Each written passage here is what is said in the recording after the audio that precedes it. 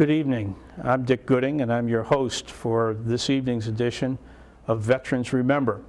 Veterans Remember gives local veterans here in Hopkinton an opportunity to share with our community stories about their growing up in the military, both in wartime and in peacetime.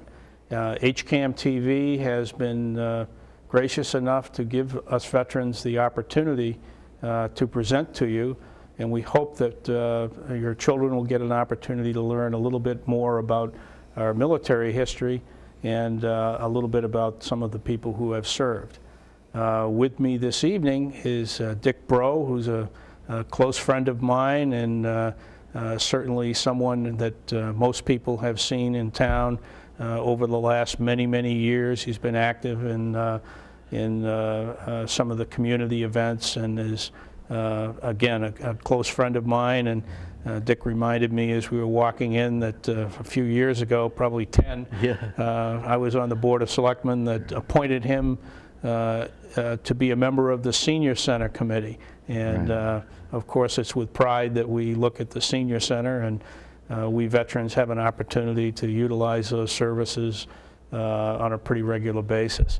So Dick, welcome this evening to Veterans Remember. Thank you very much, Dick. We all know that it'll be very easy for you to tell us some of your stories, and we'd like very much to give you the opportunity. One of the things that you shared with me right off the get-go is that your family is one that is a remarkable testament to service of the military.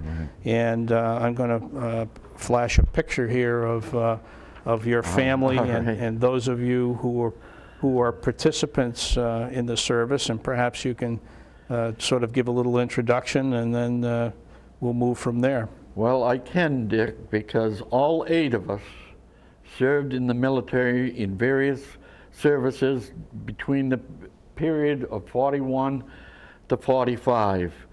This is my brother Jerry. This is my brother Dennis. My sister Rose, who sang in the USO camps throughout the country. This is myself.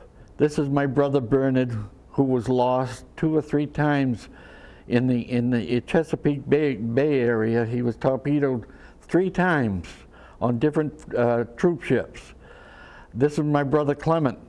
This is my brother Jalos, and this is my brother Paul. All 8 of us served with honor during World War II. I have here that I'd like to share with the people in Hopkinton. In August of 1945, I received this book from Elizabeth Kilbride. She's the author of the book which is called America United, A Generation's Sacrifice During World War II. I received this book, and then I opened it up, and the author, Elizabeth, wrote this to me. To Richard Brault, thank you for your service to our country during a link of time in our history. Your service helped some serve so many from tyranny. You are a true patriot. God bless America, Elizabeth Kilbride. This book also can be found at the high school library. They have a copy of it. And I would urge anyone here in Hopkinton to pick the book up and read about the sacrifices that were made by the civilian population during that entire period of World War II. And as I recall, Dick, there's an entire page devoted to your family. Yes, there is. And with all the pictures that we just showed, and then a little bit of a story as well. On page 68 is a picture of all the brothers and my sister. And the author wrote this book primarily to depict that here's one whole family that came home from the war. And then the next page over, she depicts here's one whole family. All 5 brothers were lost on the USS Juneau. So it only shows you what actually can happen during a war that is unbelievable in the aspect that it produces scenes such as this. Like, for example, Save Private Ryan in the European campaigns. You all are very familiar with that movie. Now, what I'd like to talk to you about is my experiences. And by the way, I'm 83 years of age, so if I don't get all the dates correct, bear with me. There's no quiz at the end? There's no quiz at the end. Thanks, Dick. No. I entered the Marine Corps in January of '44 and went to Parris Island on a train, and we got off at Parris Island, and the first thing you know, we were put on cattle cars to take us into the base itself. And all along the trail of the base, there were recruits either graduating or young recruits halfway through, most of them halfway through, and they all were hollering and shouting at us, "You'll be sorry." So that was what we were greeted with. And after Parris Island, we got our emblem with the Marine Corps seal printed into our hands by the sergeant, and we were shipped out to Camp Lejeune. And as John previously told you, there were no barracks there. All we had was tents. We lived out of tents. So we went on training I went on training as an artilleryman, and with the 10th Marines. But I'll tell you about that. We got shipped out of Camp Lejeune on a train as a replacement battalion and crossed the country to Camp Pendleton. And then... So you went on the same trip that... I wouldn't be surprised, that John... Dick. I really wouldn't be surprised. Of course, he wouldn't have known me because I came from New Bedford and he came from Hopkinton. But it's quite possible. It is quite possible, because when we arrived in Hawaii aboard a troop ship, we were separated at Hilo. I met the members of the 2nd Marine Division in Hilo after they had just come back from Tarawa, where 1/4 of the 2nd Marine Division was lost in 3 days.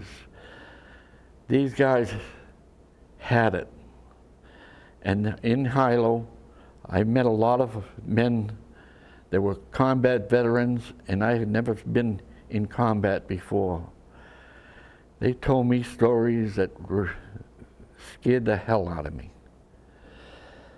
But we prepared to invade the island of Saipan on June the 15th, 1944. They actually told you in advance that you were going to do that? Aboard ship. Yeah. They told us we would... Oh, aboard ship, aboard so that ship. The word couldn't get out right. anywhere. Aboard ship, we were told that Saipan had a garrison of 10,000, but in reality, there was 30,000 soldiers on Saipan. So the intelligence group wasn't particularly up to snuff. They didn't have the accuracy of what we were going to be faced with, and it was typical of any of the islands that we hit in the Mariana groups. And on June the 15th, with June the 16th, June the 15th, the 6th and 8th Marines landed on Red Beach 1. This is 1944, Dick? This is 1944, Dick. And it was in the latter part of they landed in the morning, and they made inroads 100 yards, 200 yards in. And we went in around 5 o'clock that evening with our pack howitzers, the 10th Marines Dog Company I was with, 2nd Battalion, and we set up our pack howitzers about 50 yards in from the water line, and we dug a trench. And this was all under small arms fire, mortar shelling, you name it. They threw everything at us. They had from Mount Turabacho, everything zeroed in. Every little inlet was zeroed in with their cannons and their mortar shells and their 81 millimeter mortars. So help me God, Dick, I didn't think I was going to live through it. I was so scared I peed in my pants. I won't mind telling you that. It's a pretty frightening experience. It was a frightening experience, and even to this day I have the nightmares of it. That first night, after we dug the gun pit, we put bags and rocks, anything around the gun pit, so we could all hunker down. And it was that first night of experience where a destroyer just off the shore was with flares going off all the time, all night long. You don't sleep. Now the flares, were they trying to light up? Were they trying to light up the area so that you could see your targets? If any infiltrators tried to come through into our gun position, we could take them out with our machine gun units. The flares themselves were horrifying in the respect that here you are huckered down, and you're trying to look over the bags that you've built up in front of you, and they create shadows. It creates shadows, and you swear those shadows move. And it's a frightening, very frightening experience. So anyhow, we survived that first night, and it wasn't until the daybreak started that we started getting shelled from with the 81 millimeter cannons from the other side of the mountain. And we 6th and 8th Marines were, as I say, were 100 yards, 200 yards up in front of us, and our forward observers were giving us field orders that would fire smoke grenades, smoke shells. There's the 75 millimeter cannon. You can fire smoke, armor piercing, or fragmentation, and it all depends on what they call for that we put into the cannon. And those orders came down rapidly. And we fired so much smoke it was unbelievable in the morning. And what was the smoke meant to do, Dick? The smoke was meant to hide the 6th and 8th Marines when they would move up to one pillbox after another to try and destroy it, so they wouldn't be seen. So they were able to eliminate those pillboxes, and it wasn't until D+2 before we were able to move our cannons up to where they were on towards the area called Garapan. It was the only city that was in Saipan that had vast numbers of civilian population. And by the time we got there, this was all annihilated.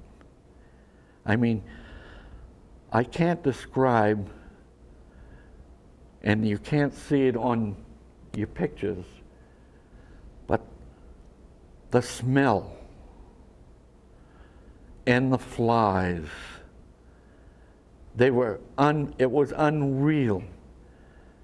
I mean, you try to take a drink of water and the flies were over the cover of your canteen, so that when you went to take a drink of water, you had to chase them away to get a drink of water. And I mean, they covered the top of it. We moved up on D+2 to an area just south of Garapan. And the firing that went on all day, all night, it was unreal. They annihilated an awful lot of people, Dick. An awful lot of people. So most of this You was gotta remember, artillery and also too mortars. mixed in with all of these civilians was the Japanese soldier. And he was such a well-trained individual, he never wanted to surrender.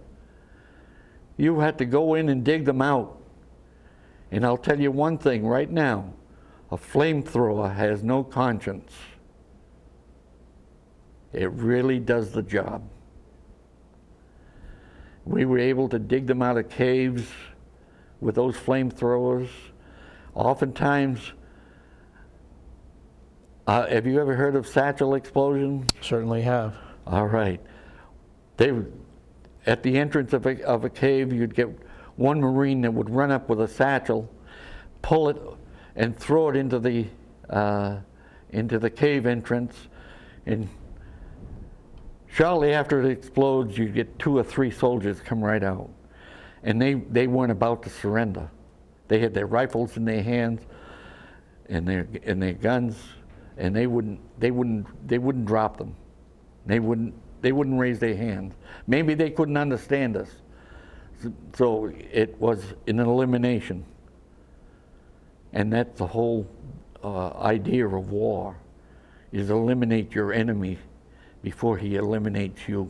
Right. So we traveled all the way up through what they call the plains area, just north of Garapan. And how many days was this? Is a period of 10 or 15 days 15 now. days? Yeah, because the campaign itself lasted until July 1st or 2nd or something like that. So it was well over a month. Well over a month. Mm-hmm. And when you look at the statistics of how many young men we lost out of the division, over 6,500 young boys. And progress was measured by inches and feet. I can't tell you the number of officers we lost, because these men were trained to be right with us all the time. It was an honor to call you an officer, a lieutenant, or a captain, because they were great people. Great. I was proud to be a Marine with them. And after Saipan was secured, we had to go back with our pack howitzers to an area called Marpy Point. Have you ever heard of that? No, I haven't, Dick. Well, Marpy Point is the easternmost part of Saipan. It had cliffs going into the ocean. Mm-hmm. And it was here in which a lot of the civilians' population were committing suicide instead of surrendering. They would throw their children over the cliff, and then they would jump over the cliff. Mm. The bottom of the beach area where they all jumped into was littered with thousands of bodies. Mm. I can't describe that to you. And yet, when they wouldn't raise their hands or surrender, we had orders to fire on them point blank with our pack howitzers. And that affected me a great deal, because these were not soldiers, these were civilians. And it horrified me. But I obeyed orders. Now, after Saipan, we built an area with the CBs, because they were already building the B-29 fields as soon as Saipan was secured, because Saipan was only 600 miles from the mainland of Japan. So those B-29s were right within range. We had a bivouac area that they set up for us, which was 10-man tents. You lived out of tents a lot. Mm-hmm. I'm sure. But and then on July the 23rd, it was saddle up again. We're moving out. So we all moved into our LSTs with our pack howitzers and our what they call the alligator crocodiles, the Amtracs. Mm-hmm. We'd have our pack howitzer in there, and all 13 guys would get in there, a gun crew, and we hit the beaches at Tinian, which was the neighboring island. And Tinian was taken in 9 days, 7 or 8, 9 days, somewhere around there. And we there again, we still lost a number of men. I consider 1,900 young boys a lot of men over a short period of time. Mm-hmm. And then after that, we got back into our, after that was secured, Tinian was secured, we went back to Saipan on our LSTs and started training for the next little project that they had arranged for us with General Smith and our Colonel Wallace. And then we told us to saddle up again. And everybody went, where the hell are we going now? This was close to April the 1st. It was just before April the 1st. So we all were aboard LSTs, and we were in an area where we started seeing kamikaze planes crashing onto our capital ships.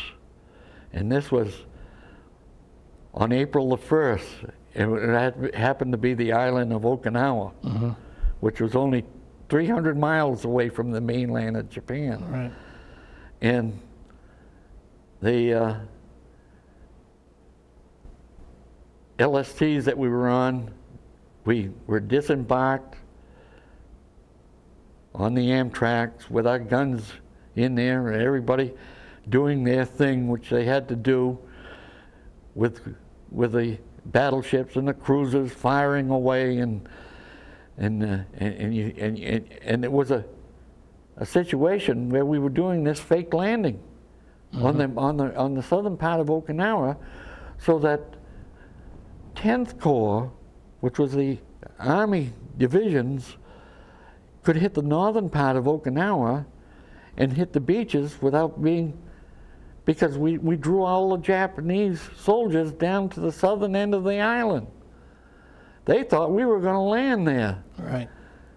So it was an April Fool's joke we pulled on the Japanese soldiers. And it was back on the LSTs, back again to Saipan. Well, I guess you know. We no sooner got our packs off when we landed back in Saipan. I put my gear on my cot, and it was saddle up again, boys. We're off and running. Off you go again. Off we go again. So we were back again on the LSTs, and we went back to Okinawa, and it was just below Naha that our gun battery, Dog Company, 2nd Battalion, was sent below Naha to support the 11th Marines, which is part of the 1st Marine Division. Mm-hmm. That was on, not Marpy Point, but Shiri Castle area on Okinawa, which was a bastille of tunnels and caves that went down 100 feet into the mountains. Right. And we gave the 11th Marines the support from our pack howitzers. And during that period of time, which was a period of 9 consecutive days, we had 10th Corps Commander Simon Butler, Simon Butler, I think it was Butler. No, I can't think of his name. Buckner, Simon Buckner. Came up with our Colonel Wallace, and he was standing just before the CP tent of all the pack howitzers, which we had 12 of them all lined up. Right. And some Japanese soldier infiltrated with a knee mortar through the lines, and he could see the cannons firing, and he started sending mortars our way. And it happened to be a mortar that landed right between Colonel Wallace and General Buckner. And it killed him so quick. Wow. It was unbelievable. So he found that we can operate pretty well as Marines. And it was after that, after Okinawa was secured, we were back on those LSTs again, going back to Saipan to get ready for the invasion of Kyushu. Which is Japan. Which was Japan. Yeah. And that's, as a matter of fact, let me tell you something. When the war ended, VJ Day, guess where I was? Where? I was 6 foot in the ground digging a head out. Yeah, and I couldn't get out of that hole fast enough to celebrate with the guys. It was a wonderful experience.